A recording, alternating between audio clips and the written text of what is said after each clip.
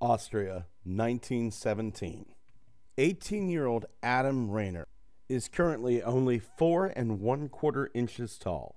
A typical defining characteristic of dwarfism is an adult height of 4 foot 10 inches or below. Several years later, Rainer had a dramatic growth spurt.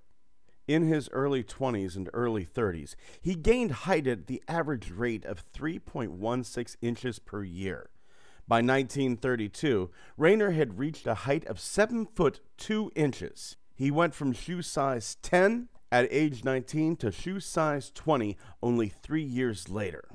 Adam Rainer died at the age of 51 at an astounding 7 foot 8 inches tall, making him the only recorded human in history to have been both a dwarf and a giant.